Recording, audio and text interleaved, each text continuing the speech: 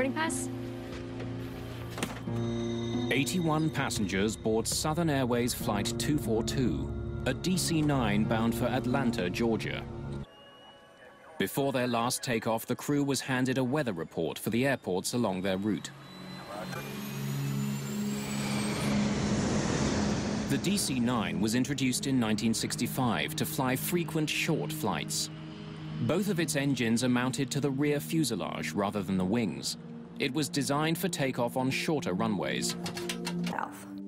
Skies have been smooth all afternoon, but the weather's worsening. The flight crew is prepared for turbulence.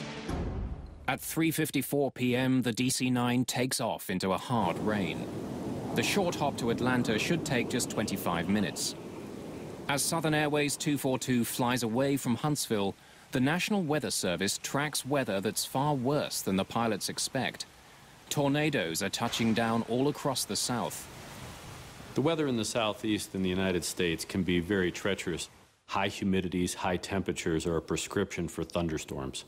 And so with all of that kind of moisture in the air and the high convective heating, you're going to have very large thunderstorms that are associated with heavy rains, hail, icing conditions, and extreme winds.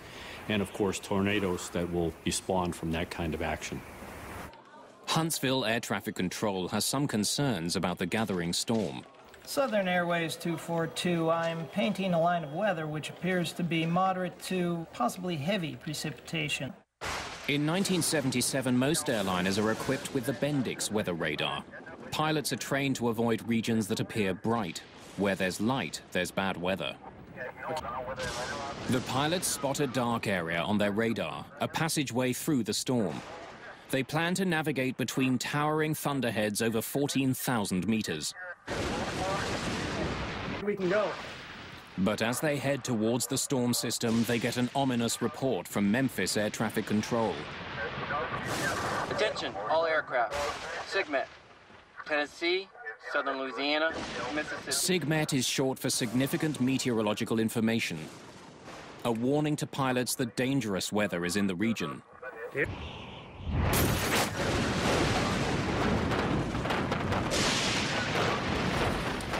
The storm suddenly gets much worse.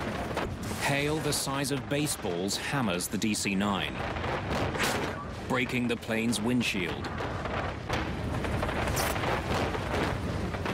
The plane loses all electrical power.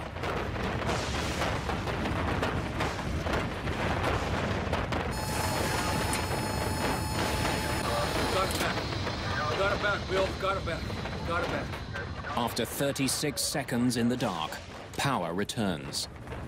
The instruments come alive and the radio begins working again. Get it up there.